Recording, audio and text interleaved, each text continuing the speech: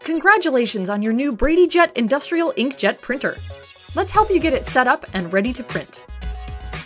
After you take the printer out of the box and out of the bag, it's important to note what came in the box with the printer and how you will be able to utilize these different components to set up your system. Once you have your printer placed safely on a flat surface, the first thing you should do is load your 4 individual ink cartridges into their designated slots. For more information on loading ink cartridges, check out this video. Next, take the power cord and plug one end into the printer and the opposite into a power outlet. Then, take the CD you received in the box and insert it into the disk drive of your computer. The CD will prompt you with the proper steps to load the printer driver and the BradyJet status monitor onto your computer. You'll be instructed to plug the printer into your computer via a USB cord. And at this time, you can also turn your printer on using the switch in the back. Please note that if you do not have a disk drive on your computer, you can download all of this from BradyID.com.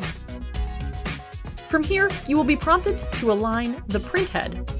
This is where you have to be a little patient.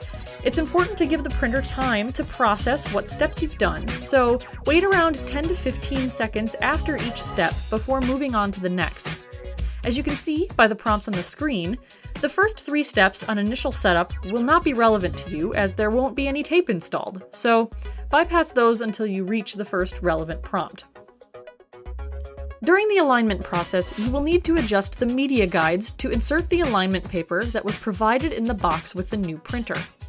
This alignment paper is provided just for this process, and it's very important that you use it. You will feed the alignment paper through the rollers and close the cover. The printer should automatically feed the paper and begin printing. If this happens, then you know that you've loaded it correctly. If the printer does not start printing on the alignment paper within a minute or so, just try it again. Once the alignment has completed, you will need to remove the paper from the mouth of the printer, and from there, you will be able to install your first roll of media. Check out this video for more details on how to load your label material. If you happen to run into any issues with the first print, such as the print not aligning on the label or the cutter cutting into the label, please see our additional videos for further instructions.